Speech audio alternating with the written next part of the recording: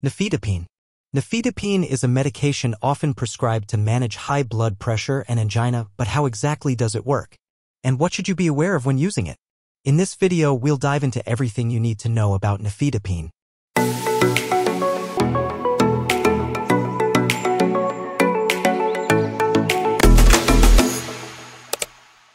Nifedipine is a calcium channel blocker used to treat hypertension, high blood pressure, and angina, chest pain. It works by relaxing the blood vessels, allowing blood to flow more easily, which helps lower blood pressure and reduce the heart's workload. Mechanism of action: calcium channel blockade. Nifedipine blocks the calcium channels in the smooth muscle cells of the heart and blood vessels. This inhibition of calcium entry prevents muscle contraction, causing the blood vessels to relax and widen, vasodilation.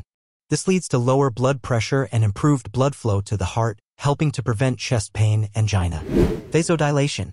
By dilating the blood vessels, nifedipine reduces the workload of the heart and improves oxygen supply to the heart muscle, making it effective in managing conditions like hypertension and angina. Indications or uses: hypertension, high blood pressure.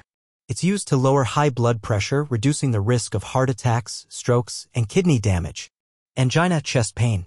It is effective in preventing angina attacks by relaxing the coronary arteries and improving blood flow to the heart. Raynaud's phenomenon. Nifedipine is sometimes prescribed for Raynaud's disease, a condition where blood flow to fingers and toes is restricted, causing them to turn white or blue. Preterm labor. Occasionally used off-label to relax uterine contractions in preterm labor under strict medical supervision. Side effects.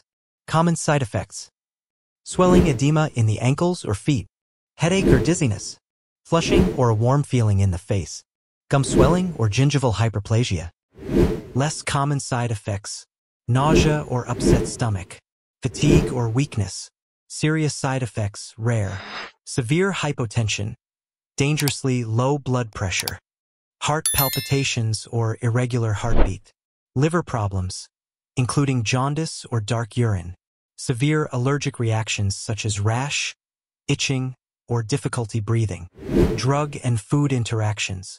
Drug interactions. Beta blockers, e.g. metoprolol. Combining nifedipine with beta blockers can exaggerate the blood pressure lowering effect, increasing the risk of hypotension. Cimetidine, H2 blockers, or grapefruit juice. These can increase nifedipine levels in the blood, raising the risk of side effects like dizziness and low blood pressure. Digoxin.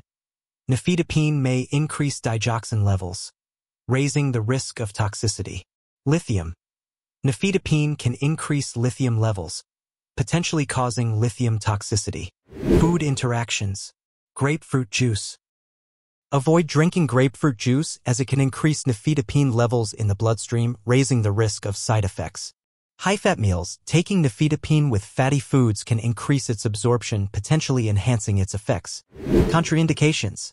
Absolute contraindications: severe hypotension, low blood pressure, heart failure, especially acute, allergy to nifedipine. Relative contraindications. Liver disease. Nifedipine is metabolized by the liver, so it should be used cautiously in individuals with liver problems. Pregnancy and breastfeeding. Nifedipine is considered safe in pregnancy, but only under the guidance of a doctor, particularly in the second and third trimesters.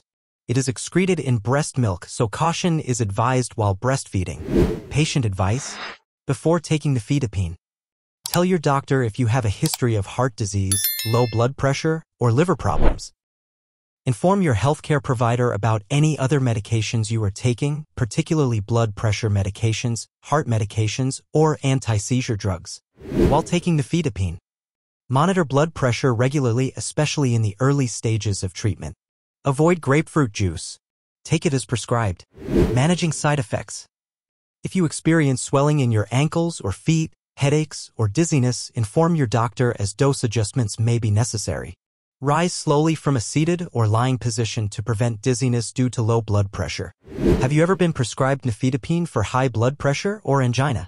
Or do you have any questions about how it works? Drop your thoughts and questions in the comments below. If you found this video helpful, make sure to like, subscribe, and click the bell icon for more health insights and medication explanations. Let's keep the conversation going.